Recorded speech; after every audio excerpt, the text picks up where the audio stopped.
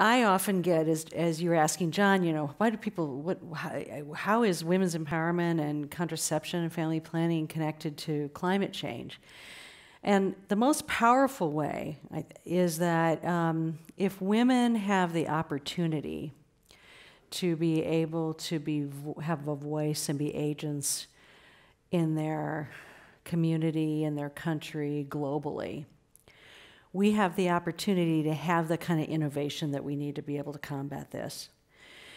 Because as we know, and you know a lot about it in this part of the country, innovation often comes from outside the places of power, outside the places that have created the circumstances. It's disruptive. It comes.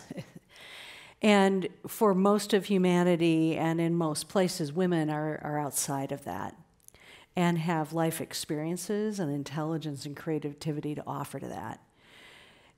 Yet it's very difficult to offer that if you don't have the opportunity for contraception. And I told you about my sons. My sons are very close in age. They're 23 months and 23 minutes apart. So I had 3 sons under 2, twins, second time.